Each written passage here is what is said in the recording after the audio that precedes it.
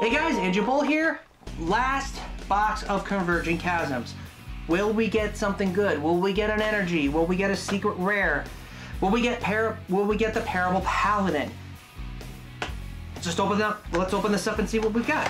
Alright, so our box toppers are Grenda, Ethereum, the Star Shield. Nice.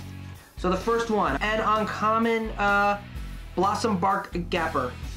I have so many of those guys, it's ridiculous. And oh, okay, they switched up the, what the, wait, what? This pack came with 4 cards. I have an Everbloom Celestial as the uncommon, but that's peculiar. I've got an Evoluvian, the Brisk Tide. Okay, so 2 uncommons and a rare. Let's see what else I've got. This is, holy crap, we got a secret rare, people!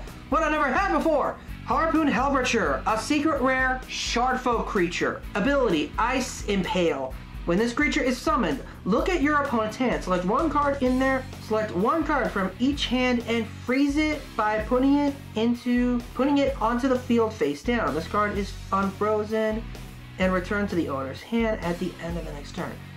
Wow, okay. Was not expecting that. Not the secret rare I wanted, but a secret rare I now own. That's actually really cool. I was not expecting that. The next one is an uncommon Rolling Storm Thunder Hymn, Snow Bastion Aberration? I keep messing up the namings. Crankshaft Oak, Amethyst Void Cap, Chaos Bowl, hey, Angelica the Vast, Shearing Scorch Grove.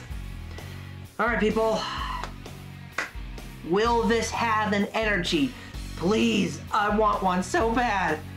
And Nida the Frozen Claymore. Still a good card, but not an energy. No, I'm a little sad that I didn't get the card I want, but I can say this is the first time I've ever owned a Harpoon Hellbreacher. I can't pronounce his name properly. Slowly but surely, my secret rare collection is starting to escalate. So even though this isn't the result I wanted, it's still a good result. Well, that's it for this unboxing video, guys. Thank you so much for watching. Stay tuned for next month as I go to the dimension that disappeared.